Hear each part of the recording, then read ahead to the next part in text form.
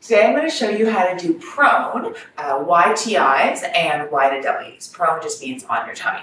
If you haven't yet tried the folk roller version of these moves, I highly suggest that because they're a great way to warm up.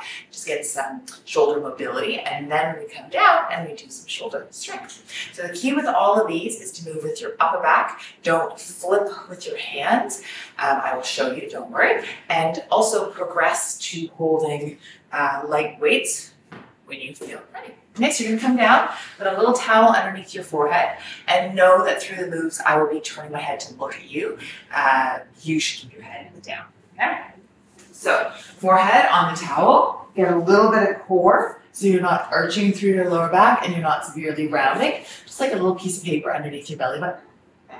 And then you're looking at yourself bird's eye view and you're going to create a Y first. So, you're lifting with your upper back. Would be the Y. This would be the T.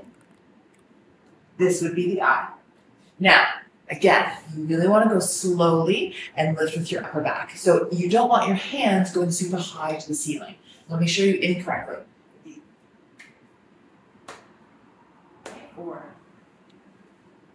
This one in particular, people do really incorrectly. They let the top of the arm go down as their hand comes up. So you want to think shoulders back and lift. It's a very different motion, that versus that.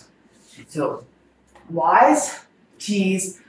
You could do 10 of each, or you could do 10 where you kind of cycle through one rep of each, going back and forth. Once you've done that, try Y to Ws. Shoulders, connection, as you pull. So put your brain to the muscles that you want to work, go slowly, make good form, no injuries allowed.